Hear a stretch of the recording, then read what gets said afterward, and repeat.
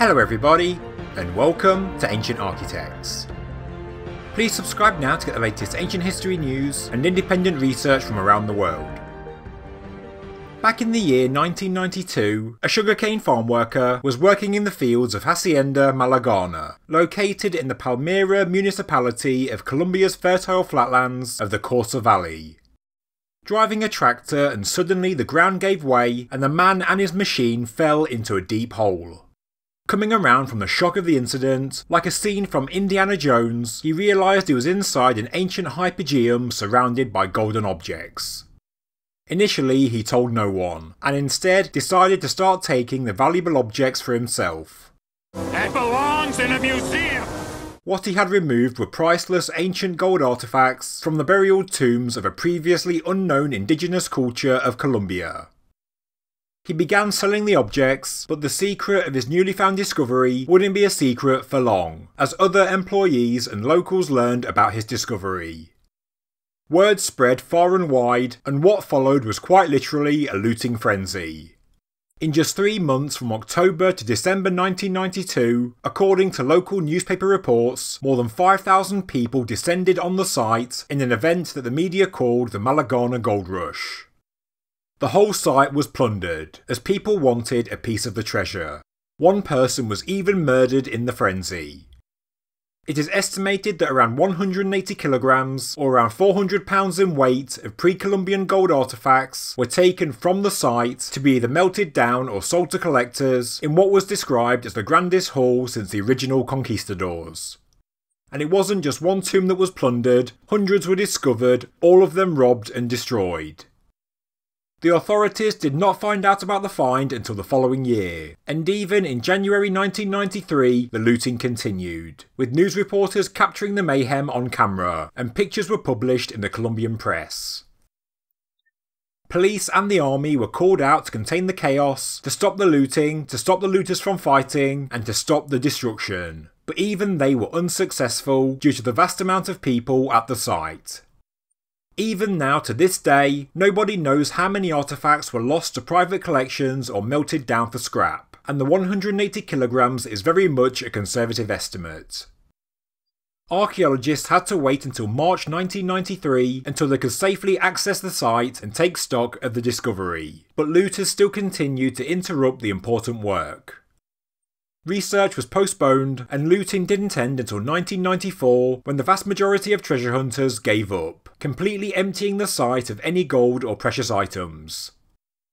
The archaeologists then re-entered the site and discovered that it dated to between 300 BC and 300 AD. And although what was a royal cemetery was destroyed, researchers did find an untouched residential area just 500 metres away. The people of this settlement were, until 1992, completely unknown to history, and they were named the Malagana people after the sugarcane estate of Hacienda Malagana, where the gold was discovered. These people were one of 4 societies that successively occupied the valley, and made up the Kalima culture. The Malagana people lived in marshes and fertile agricultural land, and because of the ceramic artefacts that were not looted from the tombs, experts know it was likely that they lived in rectangular houses that were built on stilts. Ceramic offerings of women were discovered, and each figurine contained a rock crystal. As well as creating fine gold objects, these people also crafted fine ceramics, mostly white or terracotta in colour. Large bottles, double spout vessels, and musical wind instruments like ocarinas were discovered, but it is the gold and silver objects that are of course the most splendid, and thankfully some have survived the looting, being sold to museums by the looters, although many objects will have been melted down and sold for scrap, whilst many more must still remain in private collections around the world. Botoga's Museo del Oro obtained 150 pieces of Malagana gold and paid approximately $300,000 to the looters. Today, they have more than 280 artefacts that have since been exhibited around the world. Many criticise the museum for buying the objects, as it just encourages more looting, but the museum saw no other option, in fear that the incredible objects of this unknown culture would be lost forever. A number of other museums also came into contact with the artefacts, and although many of them couldn't afford the asking price, they were allowed to take photographs so there could be a record of the finds. Incredibly, looters came to the site for the next 20 years.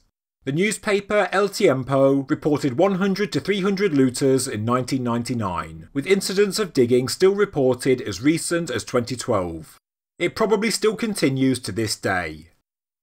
In their book, The Handbook of South American Archaeology, Helene Silverman and William Isbell state that in Peru alone, more archaeological sites have been destroyed since World War II than in the first 400 years following the Spanish conquest. And, in honesty, such destruction has not stopped in South America and around the globe. With huge numbers of people in poverty, the opportunity of finding a priceless solid gold object will of course motivate many people. We can only imagine how many artefacts were melted down and sold to private collectors, but this hoard was certainly worth many millions of dollars in scrap.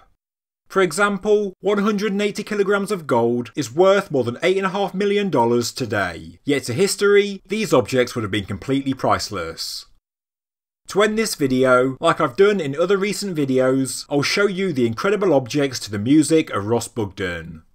Ross has many royalty-free tracks on his YouTube channel, and the guy truly is an incredible artist. I've linked his channel below. Thank you very much for watching, and I'll be making more videos next week.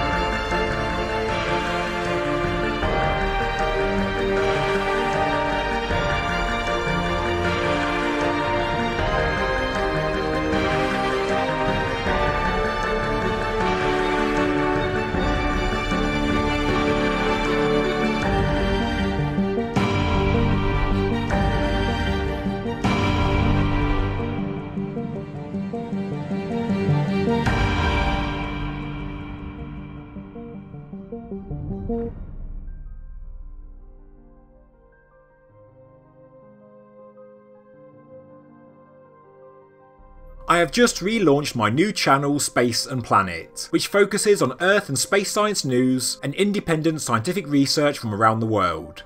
Please subscribe now, I have left a link in the description below. Thank you very much for watching this episode of Ancient Architects. If you enjoyed the video, please subscribe to the channel, please like the video, and please leave a comment below. Thank you very much.